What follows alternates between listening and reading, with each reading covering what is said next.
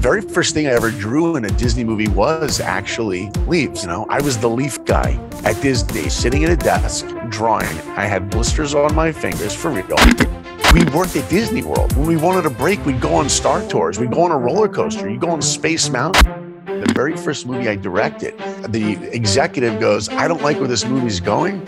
We're shutting it down. We're going to meet tomorrow. And rather than coming to the meeting the next day to tell us that we were fired because she didn't like our movie, we had one night and we're like, dude, let's come up with something. 3 new ideas. She didn't ask us, and show her something more than what she wanted. And she goes, you know what? These are the guys that are going to be able to go through the trenches and make this film. And she chose one of the other ideas, and we made an entirely new movie.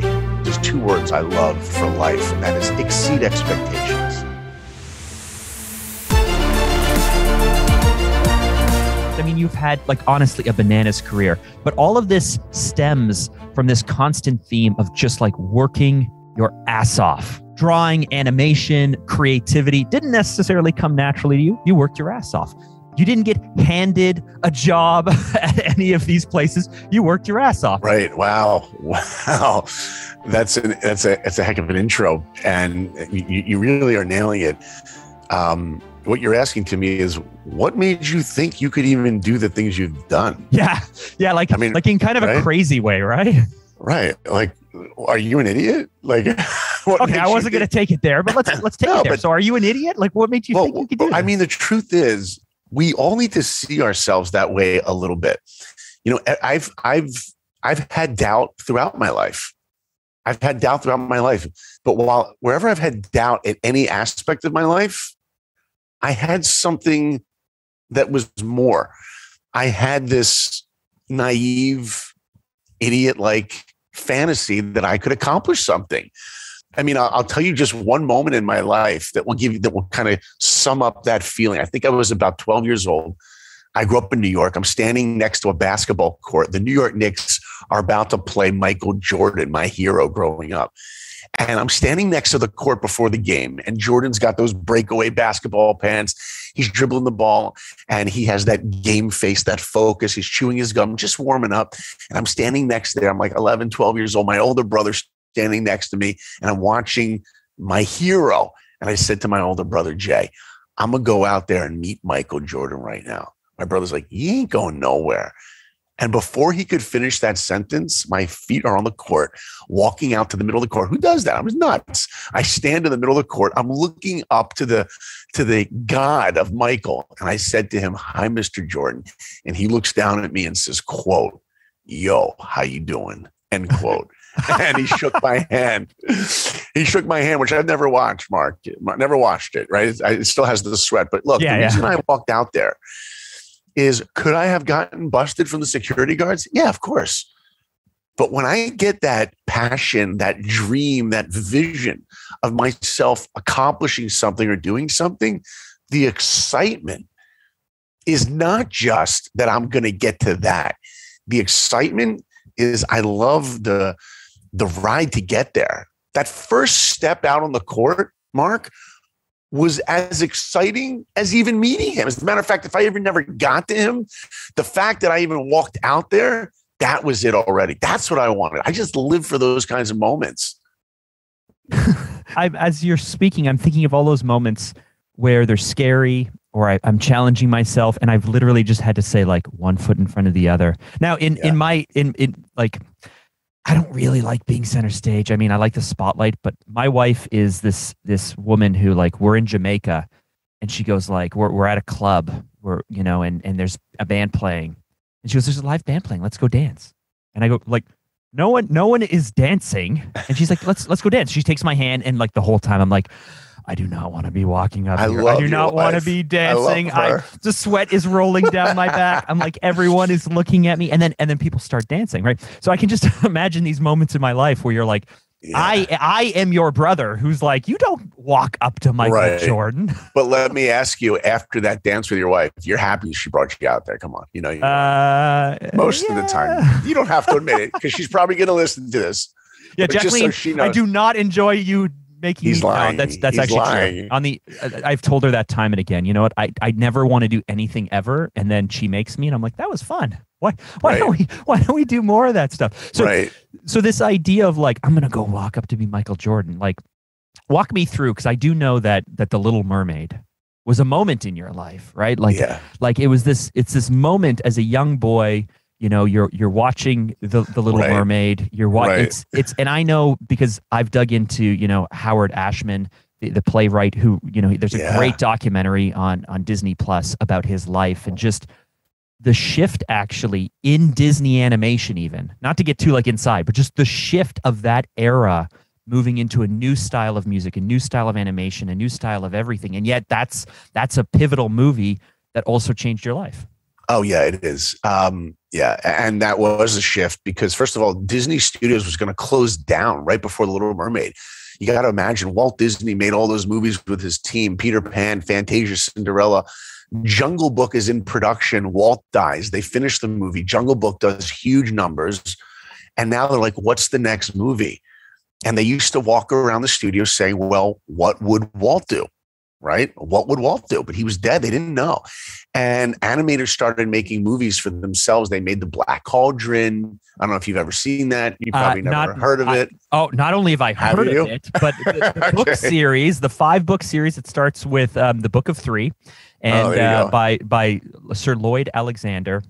That book series got me into fantasy, actually. Look at you, man. You know your Black Cauldron, dude. That's insane. Oh, the movie's so bad, though. It's but the so bad. series is so good. The series. But see, that movie was really dark.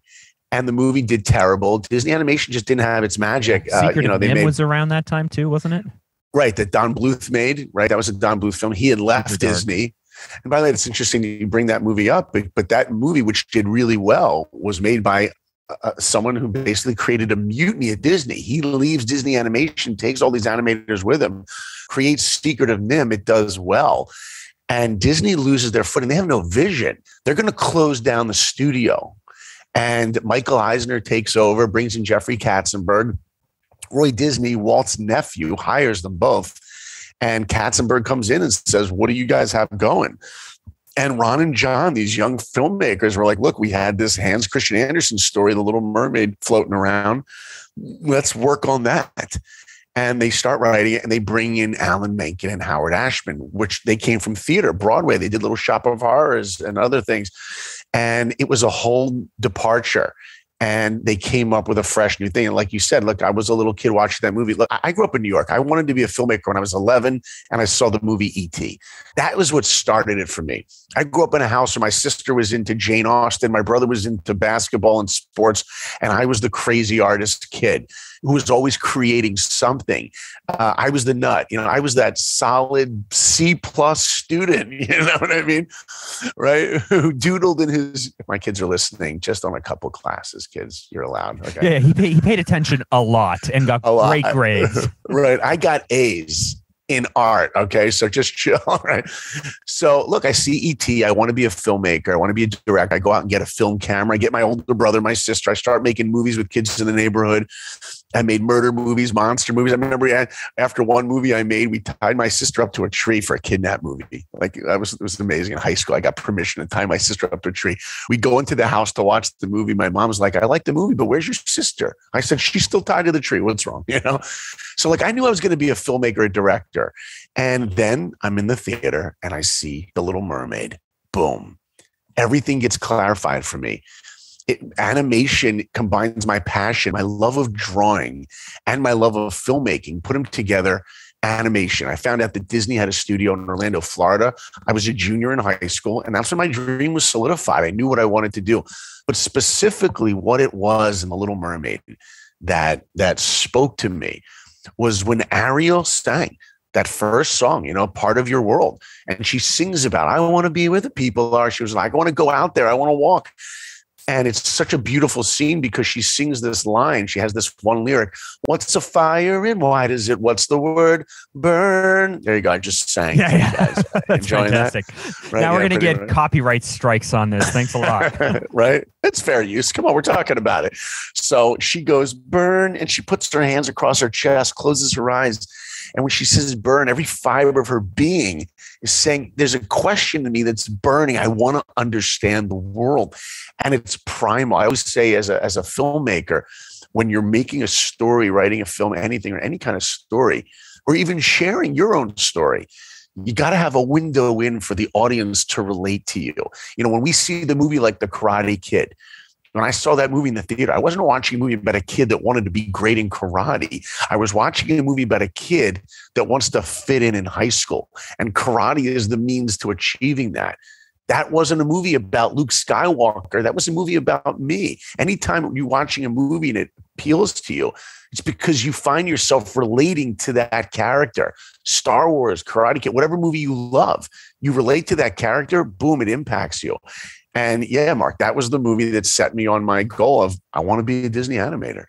I love that so much. And, you know, yeah. I ask this question actually often. You and I have met on Clubhouse in the past, and yeah. It's a question I used to love to bring to rooms. I haven't been on the app in a very long time, but that's a different story. But a question I used to love to ask people is, do you think that your favorite movie, either as a kid or even today, says something about your values or your mindset? 100%.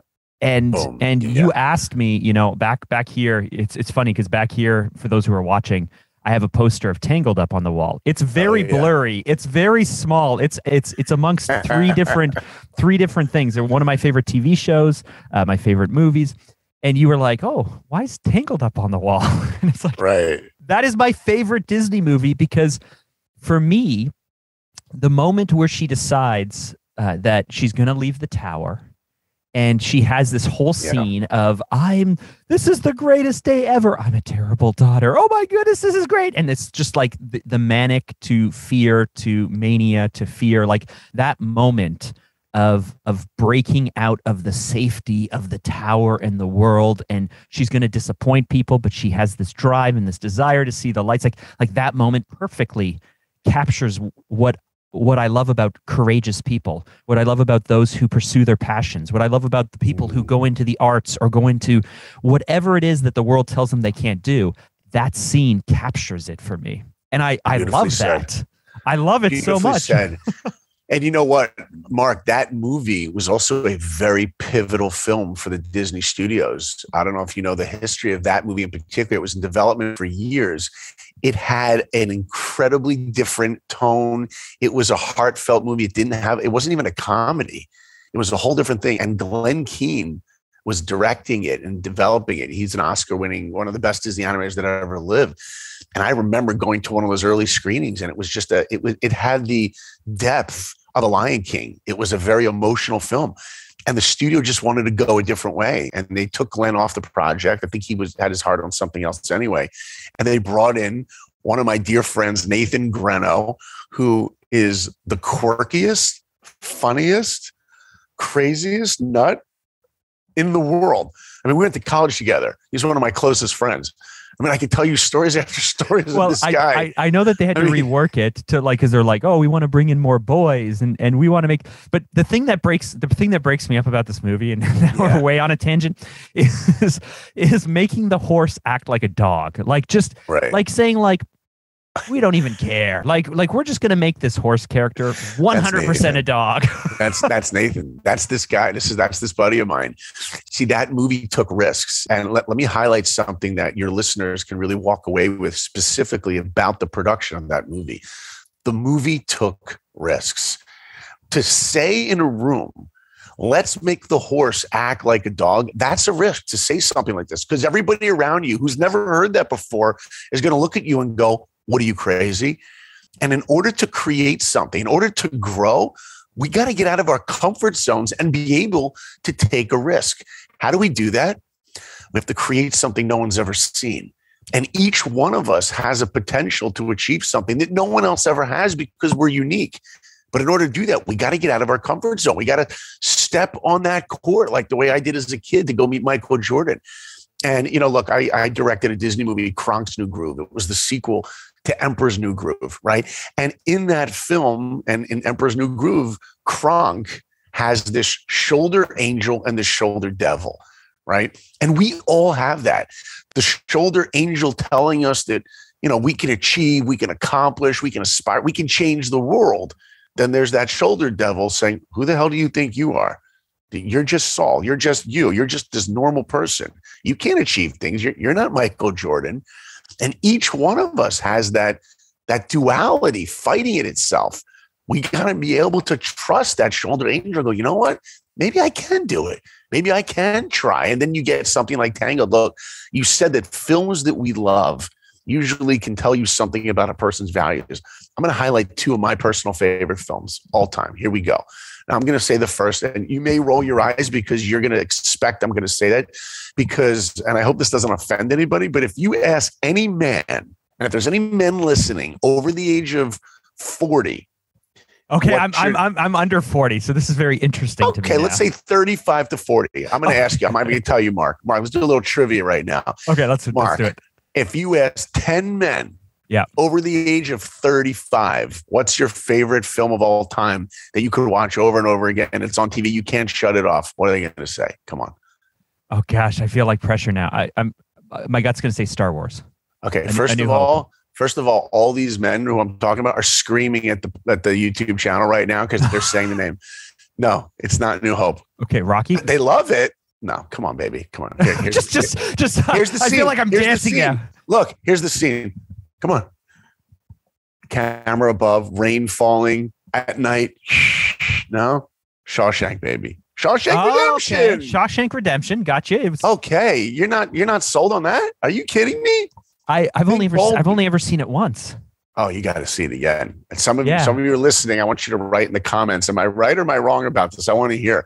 So I mean, I know a lot about the movie, and it's an amazing. Well, here's film, what it is. And that movie is. I don't want to ruin anything for anyone who hasn't seen it. Listen. Hold on.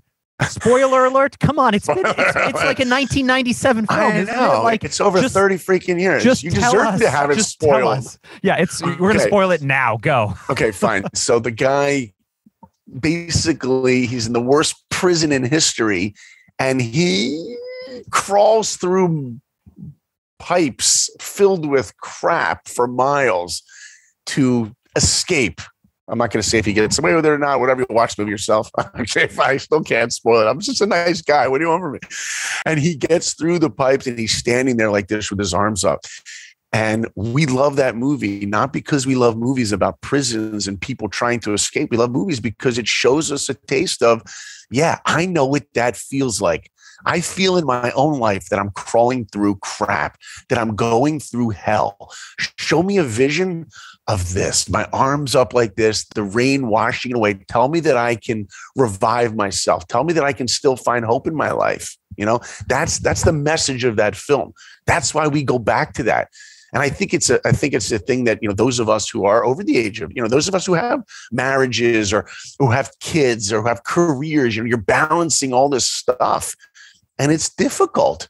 Look, if I have a teenage daughter. You have any kids, Mark? Yeah, I got 4. My oldest is 15. Okay. So you're going to relate to what I'm talking about. If you think it's easy raising a 15-year-old, you are not doing a good job. True? Right? Because it means you're not doing the work. It's hard, but it's the best kind of work. True? Yeah. True, right? We go through hell raising our kids, even the great kids like yours, Mark, and mine. We have great kids, right? Mine. If you're listening, they do make it easier for me. So that's good. Right. So even though we have great kids, and you know all kids are great out there, it still takes a lot of work. But we love those kinds of films that tell us that, guess what? You're going to be okay. You can do this. Saul, hit me. You said 2 films. What's the second one? E.T. So you're going to kill me. I've only ever seen E.T. once, and I only watched it like 6 months ago. Really? I never grew up watching E.T. Did you like it or no? Yeah, I did. I did like it. You know what I find interesting? I love going back to films. Like I love. First of all, I love Steven Spielberg as a director. Yeah. I went to film school. And I think everyone does, but I love that he infuses these father son complication type relationships, right? Like that's just the core of what he does. But what I really love about going back to old films is just the pace is just so slow compared to what's happening these days. Yeah, they let the moments breathe. Yeah. I was watching a Robert Redford film, Quiz Show, and it's just great movie. yeah, just like let's work through it. Let's have characters. Let's, So anyway, E.T. That's E.T. By the way, and E.T. is my second favorite movie of all time. I'll just highlight a moment in that movie. E.T. is a story about this kid and this alien. They have a friendship, and he has to help the alien get home. In the hands of any other filmmaker, we wouldn't be talking about E.T. right now, just so you know. The thing that made that movie wonderful and unique is that Elliot is set up as this character, this kid who, while we feel for him and we're sympathetic because he's this middle child and his father ran off with some woman, Sally, to Mexico, and he's lost in his home, he doesn't really feel for other people. He says something to mom in the beginning that's a little hurtful. And his brother comes up to him and says, when are you going to start caring about someone else's feelings? And then once he meets E.T., he starts to care so much for E.T.'s feelings. And what does he want? He wants E.T. around him. It's a love story. It's a buddy movie. But if you really love someone, you have to want them to have what they want. And what does E.T. want once they get home? And Elliot's like, I need to sacrifice what I want to give you what you need. And that at the core of that movie, and what's so beautiful is that Elliot starts to feel what E.T. feels. There's that scene when, E.T. is drinking, he's getting drunk. You remember that scene? And Elliot is in school just getting drunk. Like no other writer, no other filmmaker would have come up with that idea. But E.T., those family values, that made me also want to be a better father. My parents were divorced when I was a kid. And that movie propelled me. I was a middle child, and I am a middle child. I have an older brother, and I have a twin sister who's younger than me. And I related to that character. And that movie propelled me to want to be a better dad. But I did tell you, Mark, that is my second favorite movie of all time, because I was hinting to see if I'll show you the toy from my desk, because I work in animation. We're all just big kids with toys. My first favorite movie of all time. Here is the character. Do you know who this is? No? Do you not know? I mean, it's YouTube, so I can show you this. Yeah. I don't know. No? No.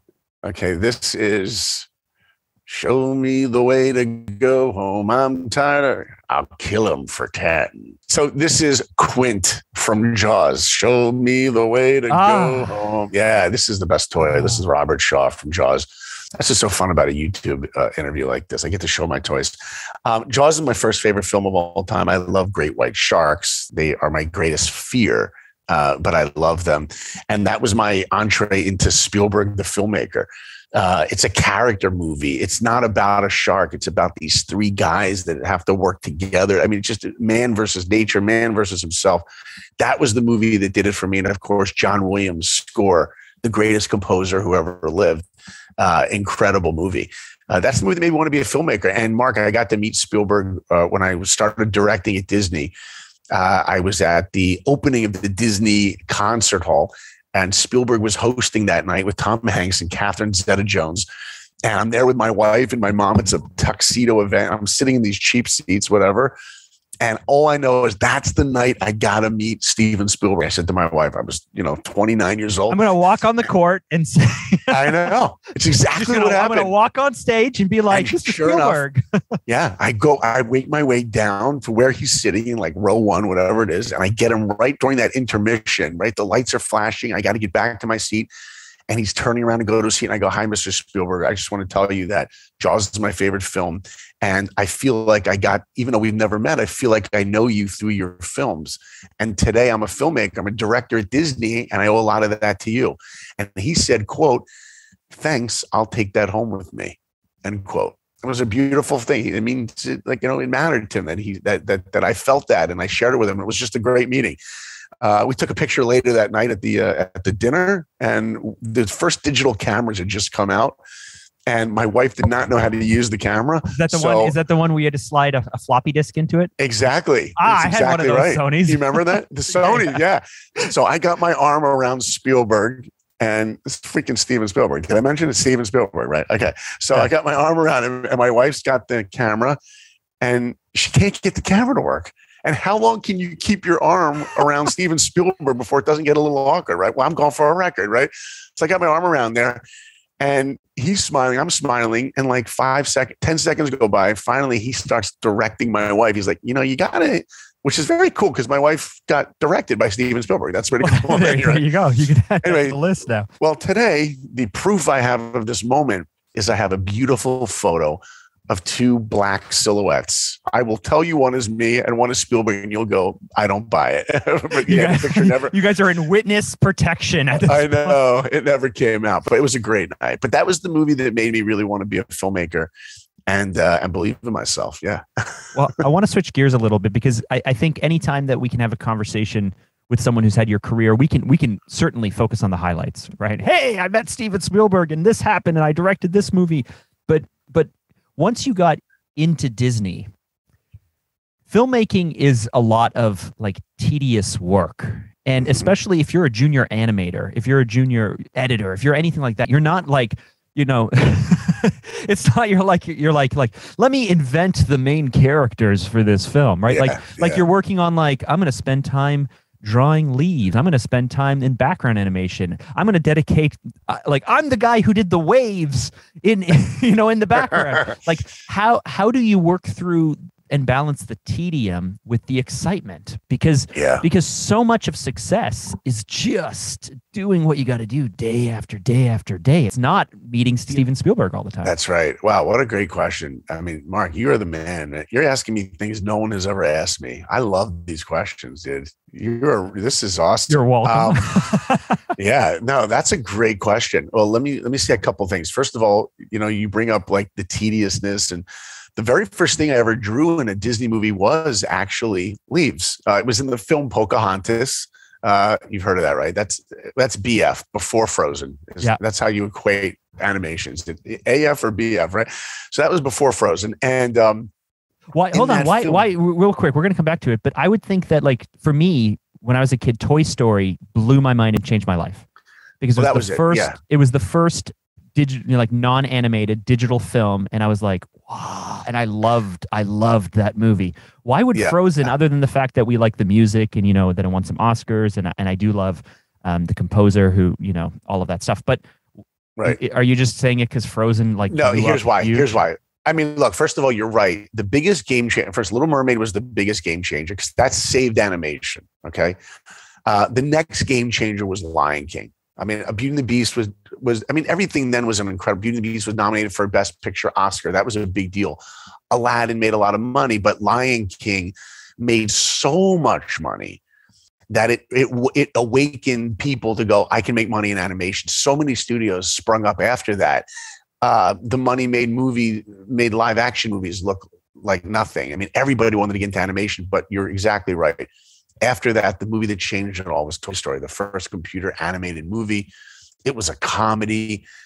There was no musical breakout number. I remember I was in Florida working at Disney at the time, and me and all my buddies were invited to a screening. John Lasseter, the director and producer, was screening it for us. And we were the most cynical bunch of people you have ever met. And Mark, we walk into that studio, into that screening room. It's a movie theater filled with Disney animators. And we're like, what's this computer thing? Like, what is it? There's no music. There's no Alan Menken breakout song. And there was one scene in the first 8 minutes of the movie where the soldiers go down to figure out what the new present's going to be for Andy. And these little green soldiers are there and they're going down and we're trying to get, close. And the mom opens the door. Do you remember what happens? And she steps on one of them because they freeze right when adults come by, when humans come by. And he's lying there all mangled up, but he's frozen. Yeah. And then mom walks away and he comes out of it again. It's like a war scene. It's like, it's a war scene. Move on. Right. Go on without me. Right. Yeah. And we just burst into tears laughing. And we never looked back, and everybody in that theater walked out. I'll never forget walking out into the Disney MGM Studios, what it was called at the time, from that screening, and knowing that everything in animation was changed after that. The next time that happened was The Incredibles, seeing a movie that just had such a live action feel. We didn't really know you could do that with animation. And Brad Bird came and did that at Pixar. But Frozen, what made Frozen the next version was Frozen took computer animation and said, what is Disney going to do that no one else can do? Let's make a Disney movie again. Let's have the characters do a schmaltzy song number. You know, how about that word, schmaltzy? It's a good word, right? Very Yiddish. I love it. Very Yiddish, right? Let's let Disney do what no one else can do. Let's show Disney magic again, but for a new generation. And like DreamWorks would never have done that movie. You know, Fox wouldn't do that movie. Illumination that made Despicable Me, they wouldn't have done that movie. But that was really returning to a Disney movie again. But like I was saying earlier, Pocahontas was this film I worked on very, very a long time ago in the 90s. And the very first thing I got to draw in that movie was John Smith was talking to Pocahontas in the forest at night. And Kocoum, the Native American guy she's supposed to marry, finds out she's speaking to another guy. He walks through the forest at night and he's peeking through these leaves. And they asked me to animate the leaves. That's it. You know, I was the leaf guy at Disney. And, you know, look, that was okay. I was scared anyway. Did you do a drawing of a leaf on a piece of paper? A leaf is short. It's small. But on a movie screen, it's a 50-foot leaf. It better be a good leaf, right? It was a lot of pressure.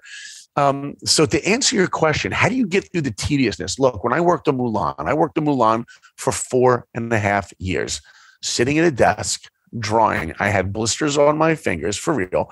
I would work 10 to 14-hour days, 7 days a week. We were in overtime on that movie. And let me tell you, as tedious it was, and sometimes there's scenes that are exciting, or sometimes, you know, I was animating Shang, the male lead. Let's get down to business. Remember that guy? Some scenes he's just talking and it's boring. And you got to draw that dang armor of his with those lines like 100 times a week. And it was sometimes. You know, I've seen footage of this, but when you're doing it, like you're sketching, you're like, to go frame by frame, you have to like flip the page and you have to constantly check things. There's not like, it's not like this is like, I have this Photoshop file and that one or anything. It's you're literally drawing these things out. Right. And as tedious as you think it is, I won't go through all the details and the minutia of it because we'll lose your audience, because I would geek out so much with animation. We won't do that. But I will tell you, as tedious as you think it is, times a billion, my friend. Okay. But let me tell you how I got through it, to answer your question. 2 ways. First of all, me and my friends just had the greatest time. You know, we would take a break and they'd push me on my computer chair, you know, my office rolling chair up and down the studio. We worked at Disney World. When we wanted a break, we'd go on Star Tours. We'd go on a roller coaster. You go on Space Mountain. I mean, I lived in Disney World. It wasn't even real. My kids are like, Dad, that's not work. I'm like, it was work, you know? But so I just work with great people. But the other way that I was able to get through all that is I never forgot what I was a part of. That small thing that was on my desk was part of something much bigger, which was Mulan, which was part of something much bigger, which was the Walt Disney Company. And when I would walk out in the parks and I'd see kids wearing T-shirts from Disney movies and things, and I'd be like, you know what, they've never heard of Mulan yet, but someday they will. And I just felt humbled to be part of that story. You know, a guy came up to me once in a mall and I was promoting the film Pocahontas. He was an older guy, must have been in his 70s. And he said, I just want to thank you for making Fantasia. And I was 24 at the time, Mark. Fantasia came out in the 40s. Yeah. Like, you know, I wasn't alive for Fantasia. And I remember walking away laughing. And then I realized, oh, you know what? He wasn't thanking Saul. I was representing the Walt Disney Company. And what he was really telling me is, this movie has meant so much to me. And I've never gotten to meet anyone from that company. I just want to tell you how much I appreciate the Disney Company and the impact it's made in my life. And I can tell you that humility of understanding what small part we play in a bigger vision, that's what can energize us to be able to persevere. Oh, I love that. My wife's grandfather, he was born in 1928 and he's passed now. But, towards the end of his life, we were talking about his favorite things. And for his entire life, Snow White was his favorite movie. 1938, color, first animated film, like full-length film, music. And I always looked back on it and I was just like, Snow White is not technically very good, because I had no concept of just how much these, we've already spoken about all these films that just change things, but an amazing story told at the right time can have that huge impact.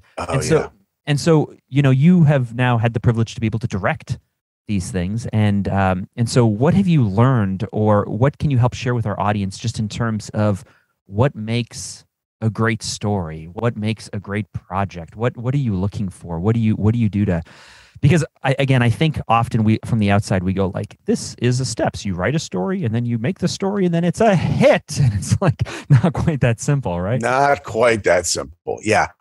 The thing that I look for in a story, first of all, I see my job as a responsibility, nothing more, nothing less. You know, my passion is art and animation and filmmaking. And I see the stories that I'm a part of telling as responsibility. You know, I'm looking for values that are in those stories that I want to give to kids. I work in preschool animation right now. I've worked on shows at Disney like Doc McStuffins and Netflix shows, Barbie Dreamhouse Adventures. I just finished a show I'm producing now, Madagascar, A Little Wild. And there's a lot of, yeah. I love Barbie Dreamhouse. I watch it with my younger daughter. It's a little bit snarky, which I love, but oh my goodness, that show's great. It is a little snarky. Yeah. But I look for those values. Like even if you watch the Barbie show, you know, people would think, oh, Barbie living in Malibu, it's going to be all materialism. But there's so much depth to that show. We want girls to watch that and not just want to have what Barbie has, but to want to have her lens, the way she looks at the world. We want to give kids more. We can't just entertain kids. We have to give them something more, not just give them, as I like to say, the tree, but give them the roots. We have to give them values. That's what I look for. And as a filmmaker, I look for those moments in films where the audience can get sucked in. Like I said earlier, now you mentioned Star Wars earlier. Imagine it's 1970, C-3PO. It's the weirdest thing in the world. We take for granted now that we know who those characters are.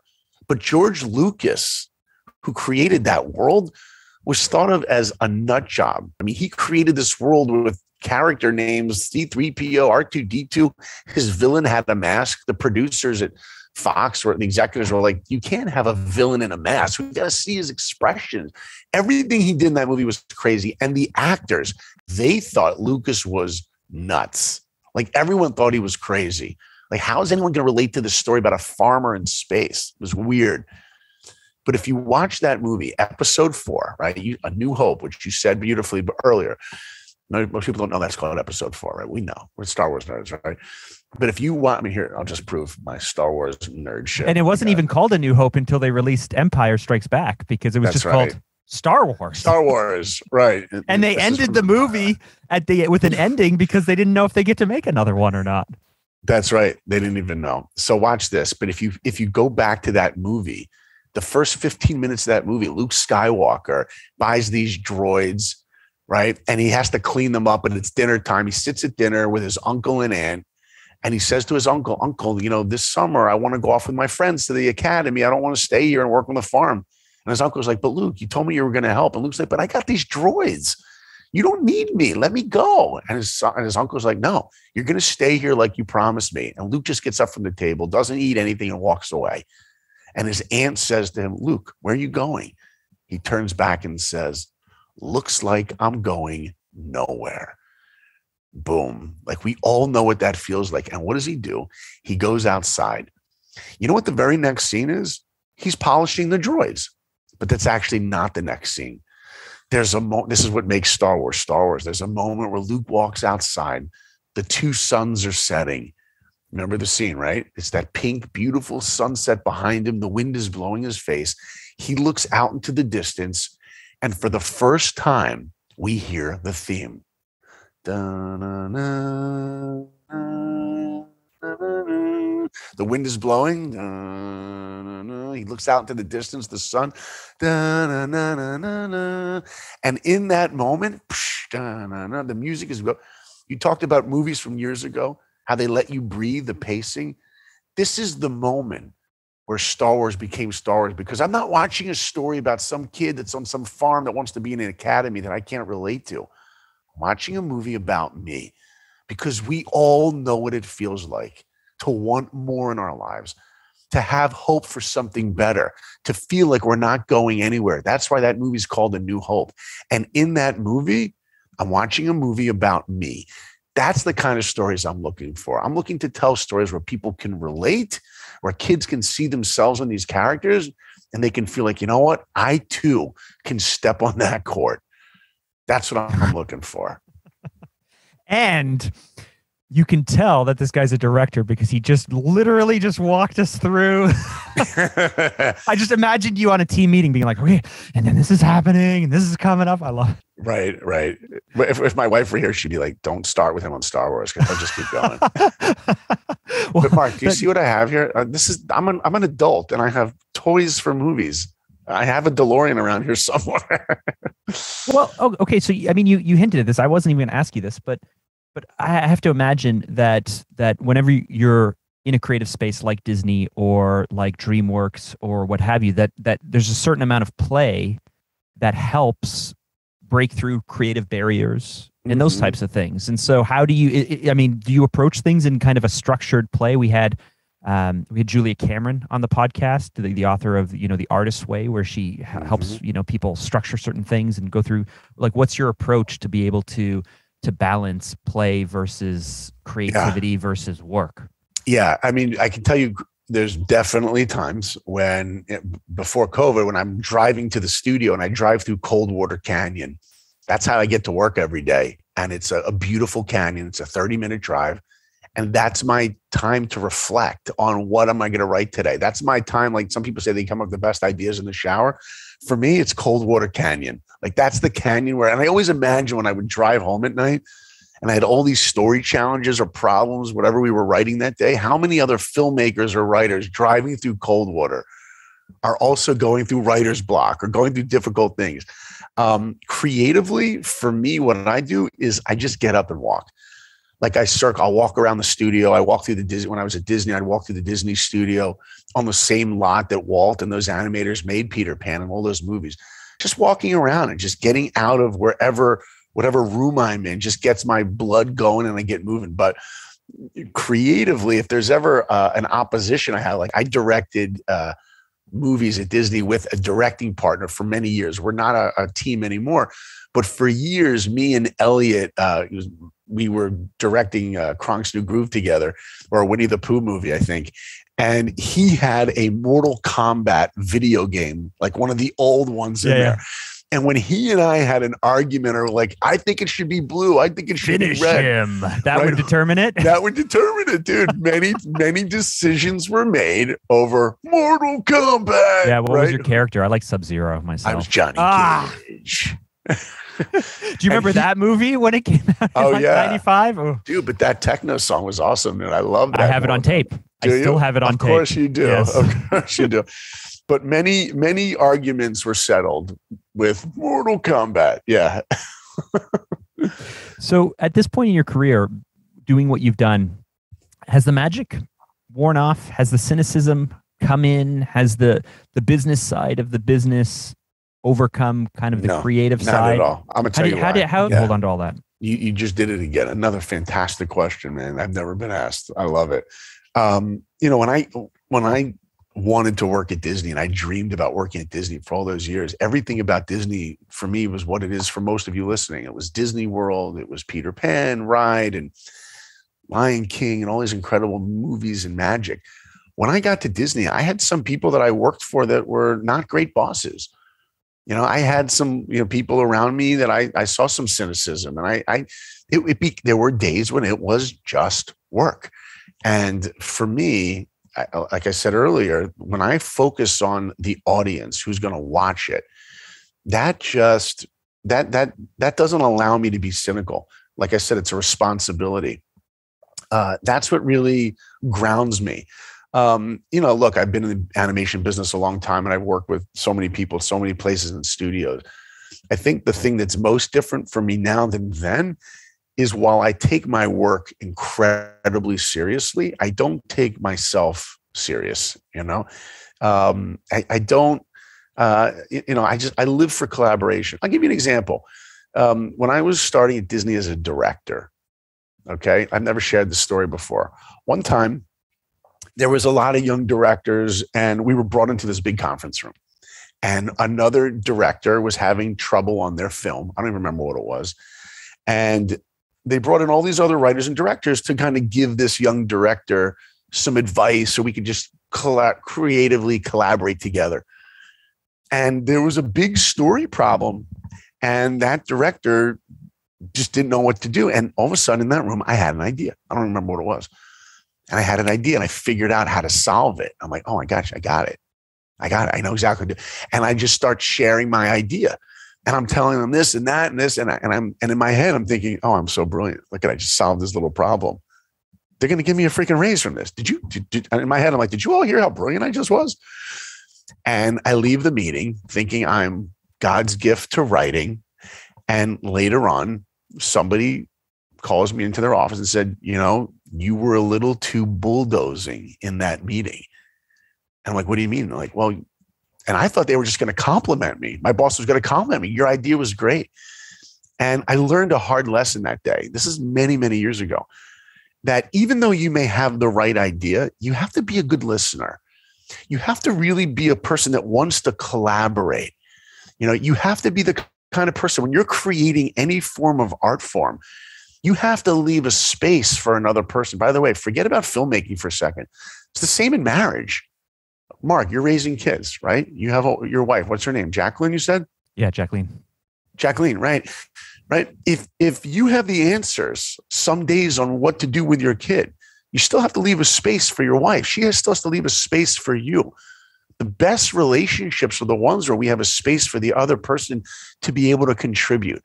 And I learned the lesson earlier on in my career that throughout my career, especially becoming more in leadership as a director and producer, that one of the things I strive for is creating an environment or a culture, or helping create that environment where everybody feels heard, where everybody feels like they can contribute. Because when you allow everyone else to contribute, the outcome is so much sweeter.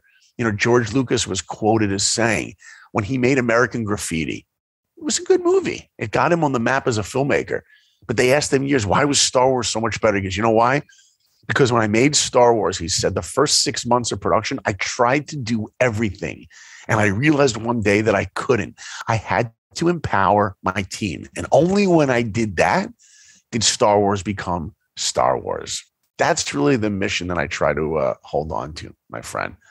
Tony Robbins talks about the questions that you ask yourself, and I am obsessed with this idea. The questions you ask yourself lead to the answers that you pursue. And I honestly believe asking the right question in the right moment will totally unlock any challenges you're facing. So when you're struggling, when you're up against it, when you're really feeling challenged, what question do you ask yourself? Yeah, let me think about that for a sec. When I'm going through any challenge creatively, and I'm, up against it, like you said, when I'm struggling, can't accomplish something. The tool that I use, or the question I ask myself is, am I thinking too narrow, too quickly? You have to be careful to get too narrow too quickly, because as soon as you become narrow in here, you're excluding all these other ideas. And you do need to do that. Because as a filmmaker, I'm making a movie or creating art, and there are parameters, money and time. And I don't have time to come up with 50 ideas. I've had times where I did a movie at Disney, a Winnie the Pooh movie, the very first movie I directed. And the executive goes, I don't like where this movie's going. We're shutting it down. We're going to meet tomorrow. And me and Elliot, my co-director, we thought we were going to get fired from our first job. And we probably were going to be. And rather than coming to the meeting the next day and wait for the executive to tell us that we were fired because she didn't like our movie, we had one night. And we're like, dude, let's come up with something. Let's come in tomorrow and show her 3 new ideas. She didn't ask us. Let's give her 3 new ideas and show her something more than what she wanted. This is there's 2 words I love for life, and that is exceed expectations.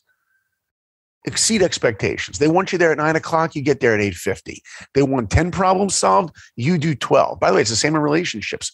My wife could be like, oh, honey, can you go to Trader Joe's and pick up fresh basil? We're making tomato sauce. If I walk in my home and I got fresh basil for my wife, I gave her exactly what she wanted. But you know what? If I stop off at the dry cleaners first, I go, honey, I got the basil. Look what else I got. Boom. Your dry cleaning, exceed expectations. Give people more than what they want. That's how you build a relationship. And Mark, I came in the next day with my director, my co-director, and not to come into that meeting like she was expecting us to just listen to what was broken in the film. We were prepared to fix it with 3 new ideas.